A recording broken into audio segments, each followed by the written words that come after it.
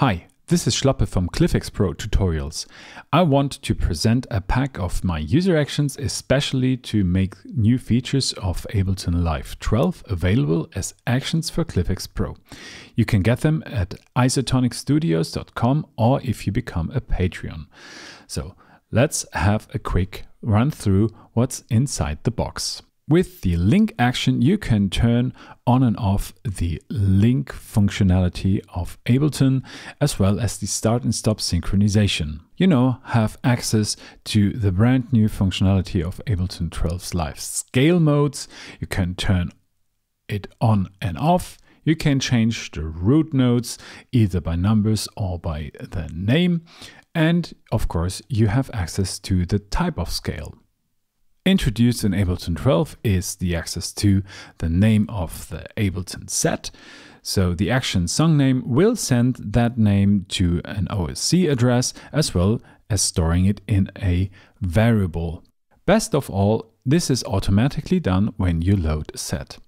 Flipping tracks back to the arrangement individually is also new to Ableton 12 and made accessible for ClyphX Pro with the action TB2A, which means track back to arrangement. In this example, I'm triggering this from a Touch OSC MIDI button. It also works for groups. Already introduced in the API in Ableton 12, but now also available for the ClyphX realm, is the access to clip grooves. You now can choose any groove out of the groove pool and apply it to a clip with select groove, either by the position in the groove pool or by name. You also have access to the values for quantized, timing, random, and velocity. Concatenate is a basic function which lets you combine strings and variables and preserve the string property, so you can use the resulting variable in a ClyphX action just like a string.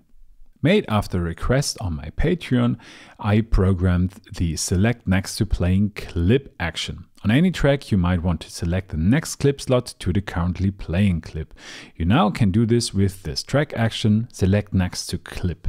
Select next to playing, or an abbreviation, cell NTP. As an additional option, you can specify empty. In that case, it will select the next empty clip slot down from the playing clip. A limitation of ClyphX is that you can't set variables inside a macro. With my first user action, setvar, you can do that.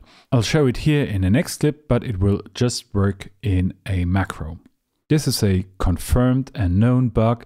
If you define a variable and calling a macro in the same action list, the macros will stop working. With the action setvar macro, you can define a variable with the value and then calling a macro afterwards.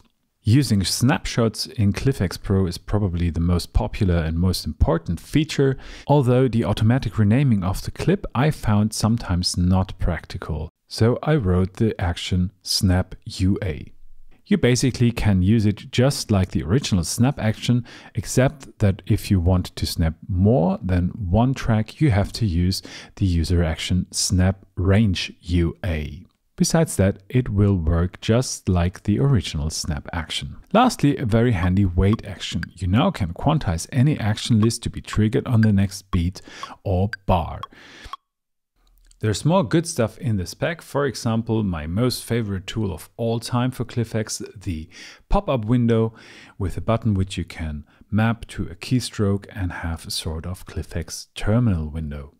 The files for Shift and X modes, as well as all the files for OSC Output to send data from Ableton to, for example, Touch OSC.